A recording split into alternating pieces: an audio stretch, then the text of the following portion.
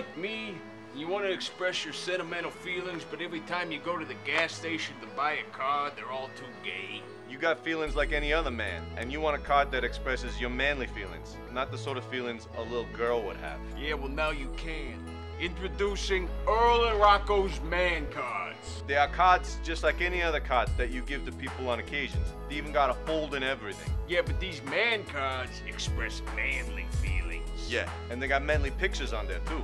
Yeah, so let's say, you like this hot piece of ass and it's your birthday. Maybe it's even the old ball and chain.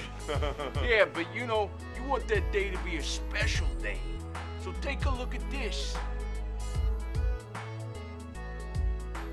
See, it lets that old dame know you still want a piece of that. Here's another example. Let's say you have a friend or acquaintance who is not feeling well.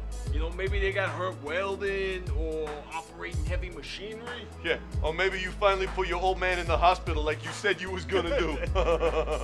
Anyway, you should give your sick friend one of these. Because that's honest.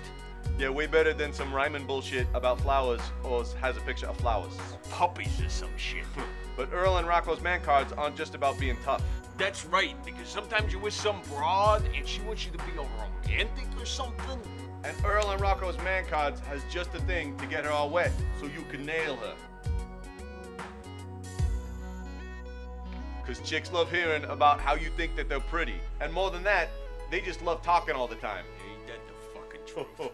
So send us your money without delay so we can send you these cards chock full of sentiment and feelings. And it's not just these cards. Check out these other phrases we wrote. Congratulations on being knocked up. Sorry I hit you. Mazel tov, bitches. You're married. I'm sorry. You graduated, now don't be a douche about it. Yo, return that shit. What'd you do? If you act like that, you're gonna get what you get. It's Father's Day, but you still don't compare to your dad. I ain't apologizing, but I'm sorry. I love you. There, now I said it, so shut your fucking yap about it. Merry Christmas. This is uncomfortable for me too. Feelings and many more. Call the number on your screen or some shit.